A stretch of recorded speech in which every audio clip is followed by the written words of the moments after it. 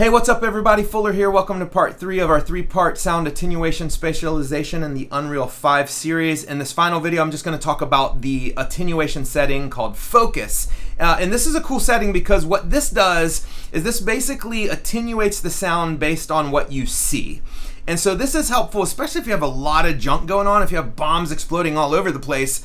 You want the action to be where you're looking, otherwise it can just become a huge mess. Obviously you can use concurrency settings and make sure that only a certain amount of explosions are happening, but in the situation where you might want those sounds going, it's nice to be able to attenuate them based on where you're looking. And let me show you how to do that. So in our last video we talked about sound attenuation volume, we talked about occlusion now and spatialization. Now we're going to look at focus. So what we're going to do is I've set up a sound attenuation settings, sound attenuation, and I've created one called fire focus. Now in here I've disabled volume, I have left spatialization, I've disabled occlusion, and I am just going to enable focus. Now we're going to talk a little bit more about these settings in a second, but just let me show you how it works. So we're going to click on fire. Audio, go down again, we got to change our attenuation settings, and we're going to go focus. Now check this out. So here we go, we're in the game, right? We're looking at the fire. What happens when we look away from the fire? Listen close.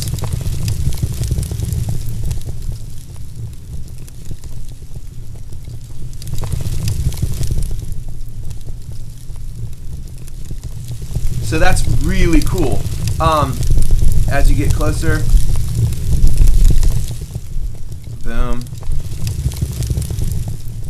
boom. So this is called focus, and what this is doing is if you go in here and look under the settings, enable listener focus, you've got the focus azimuth or azimuth, whatever that's called. This is the angle. So basically across the horizontal plane, 20 degrees. So the smaller that is, the tighter angle it is.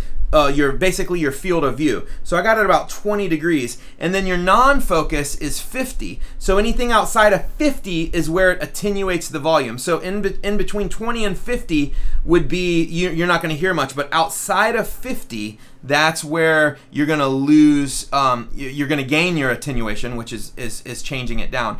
You can focus the distance here. It will scale the distance so you can exaggerate it so it seems further away and up front closer. And this is just kind of manipulating the extremities of the volume. If you keep that at 1, it's just going to do a moderate like we just had. Focus volume attenuation. So this is the attenuation when you're looking at it, and then non-focus when you're not looking at it. So if this was 0, you would not hear it when you looked away from it. It disappears. And that's not very natural, but it gives you an idea. So if you did like maybe 0.8, it'll be even super subtle. So here's full volume, and then let's look away. Super subtle. Almost can't hear it. So let's change this back to half. And so now when you look away, it's cutting the volume in half, which is pretty cool. And then let's just go down really low to 0.2. There you go.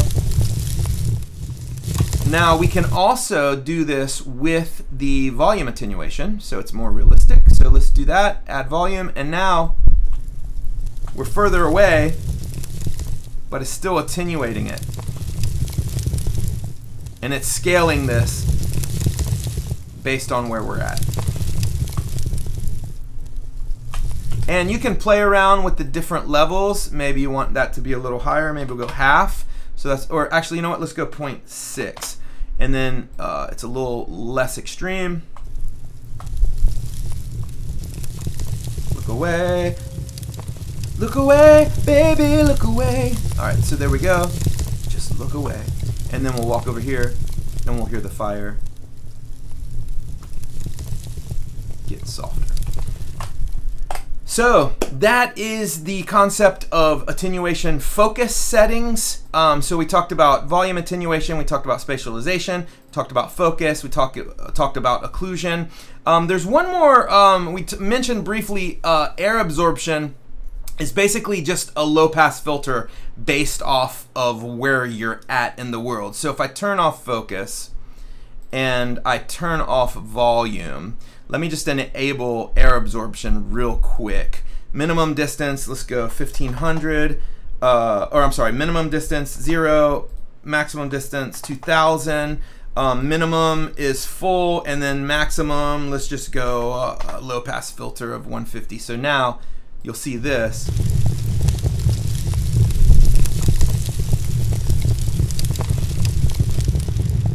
That's air absorption. See, we're way out here, and you lose some of the high end, and then it starts coming back.